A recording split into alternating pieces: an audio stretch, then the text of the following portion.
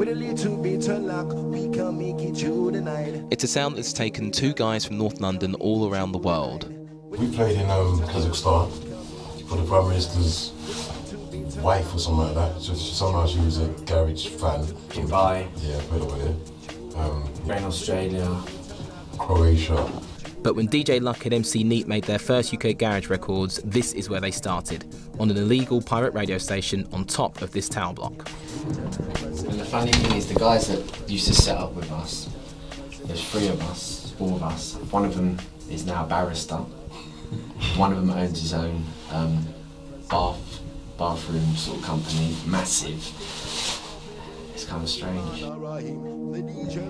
And you just basically set up your rig, go out onto the roof, set up your aerial, you'd be broadcasting, FM style, and this was a real buzz. And I ain't been here for 20 years, so it's quite amazing. Luck and Neat released a little bit of Luck in 1999. It quickly became one of the defining tracks of the UK garage genre, which is now being passed on to a new generation.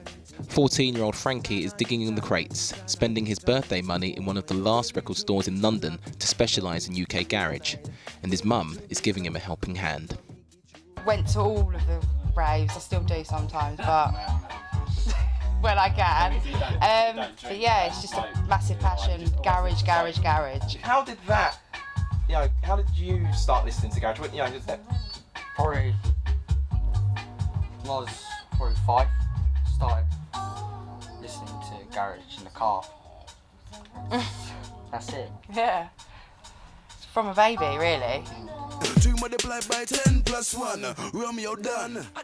Even though the commercial hits have dried up, the unique sound can still be heard on the airwaves today.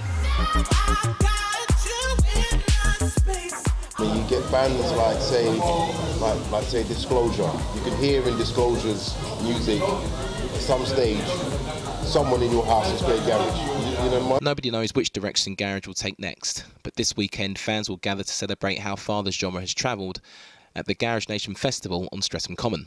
Luck and Neat are among the headliners, and with 10,000 people expected to show up and tickets already on sale for 2017, it's clear that UK garage hasn't reached the end of the line just yet. Daniel Henry, BBC London News.